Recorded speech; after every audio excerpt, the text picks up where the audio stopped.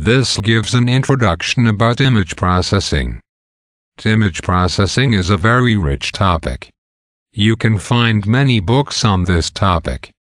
This lecture provides only a brief introduction of some basic concepts. First, images may be stored in many different formats, such as Bitmap, JPEG, TIFF, and many others. An image file has two parts, the data and the metadata. What is the data? The data is the pixel's colors. What is the metadata? Metadata describes the data. For an image, the metadata may include the image's width, height, color model, camera model, etc. The metadata is also called the header of the file. This is similar to the Huffman compressed file. The beginning of the file is the header that includes the code tree and the number of characters in the file. What may be stored in an image as metadata? This an example. It stores the aperture value, the exposure time, the focal length, the camera model, the time when this image was taken. In this lecture, we will consider one particular data format called Bitmap data format. This data format is uncompressed.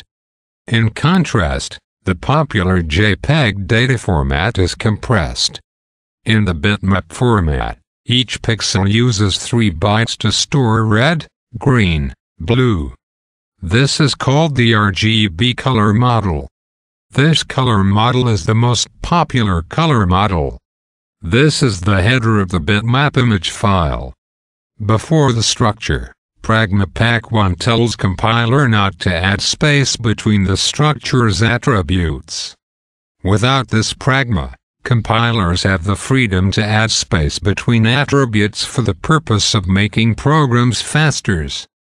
With this Pragma, compilers are not allowed to add space between attributes.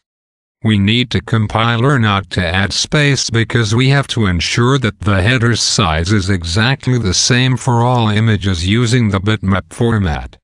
The header has many attributes. The beginning U means unchanged. The number 16 means 16 bits or 2 bytes. The number 32 means 32 bits or 4 bytes. All these attributes together create a new data type called BMP_header. The header is exactly 54 bytes. This table shows how to calculate the size. Each unsigned integer 16 means 2 bytes. Each unsigned integer 32 means 4 bytes. This is the format for an image file. The structure uses the header structure. In addition, it is an unsigned integer as the file size, the width and height of the image. It specifies the number of bytes per pixel. In this example, we will use 3 bytes per pixels for red, green, and blue. At the end of the structure is a pointer to store the data. The amount of data is determined by the width and height. Thus, we need to obtain the header information first because we know how many types to allocate. How can we read an image file? We need to first read the header. Its size is already known. This is the reason we need to use Pragma to ensure that no space is added by the compiler. After reading the header, we know the number of bytes needed for the data. Then, we need to allocate memory to store the data and read the data from the file. When we write an image to a file, we need to write the header first and then write the data. This is the function to read an image file. We need to open the file and allocate memory for the image. The first malloc allocates memory for the header but does not allocate memory for the data. This is because in BMP_image, the header is not a pointer and the data is a pointer. The first fread function reads the header. We need to check whether fread is successful or not. This fread function reads only one header. Thus, the returned value should be 1. If it is not 1, fread fails and the function calls the cleanup function. The next step checks whether the header is expected. The checkHeader function checks whether some attributes values are expected. From the header, we can obtain the size of the entire file. The size of the data is the size of the file minus the size of the header. From the header, we also know the width and height of this image. We can calculate the number of bytes per pixel. It is expected to be 3. Next, we need to allocate memory for the data based on the information from the header. After successfully allocating memory for the data, we call fread again to read the pixel's colors. If fread fails here, that means the file is too small and does not have enough data to read. Reading the data should consume everything in the file. The last fread checks whether the file has any unread byte. If the last fread can read 1 byte, the file is too large and is also problematic. If reading the image is successful, the program returns the address of the allocated memory for the image. What is the checkHeader function?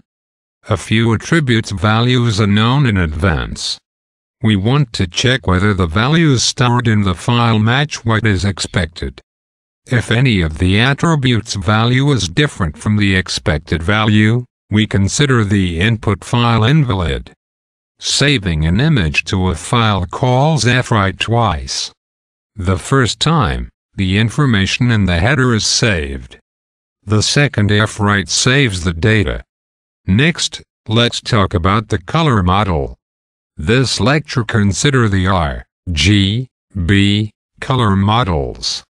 In this color model, colors are composed of 3 basic components: red, green, and blue. If a color has both green and blue without red, this color is cyan. If a color has green and red without blue, the color is yellow.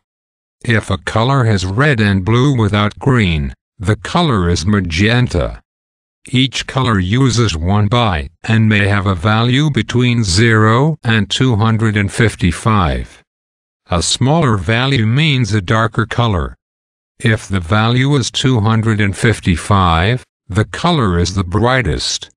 When all 3 colors are 0, it is black. The 3 color components uses 3 bytes or 24 bits. These 24 bits can create 16 million different colors. When all 3 colors have equal intensity, the color becomes gray. If each color's intensity is 255, the combined color is white. Please notice that this is the additive color model. When 2 colors are added, the result is brighter. Another color model is the subtractive model. The model is used in paintings. When you add the pigments of different colors together, the result is a darker color. In the rest of this lecture, we will use the additive color model. The left bottom of this slide shows the colors of different intensities. We consider pure green of different intensities, pure blue, and pure red. We can add different color filters. A color filter means allowing a certain color to pass and blocking the other colors. For example, if the color filter is blue, then the blue component stays the same, and the other 2 colors, red and green, are set to 0. If the color filter is red, then the red component stays the same, and the other 2 colors, green and blue, are set to 0. If the color filter is green, then the green component stays the same, and the other 2 colors, red and blue, are set to 0.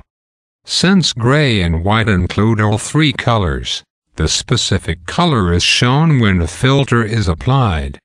Another concept is color inversion.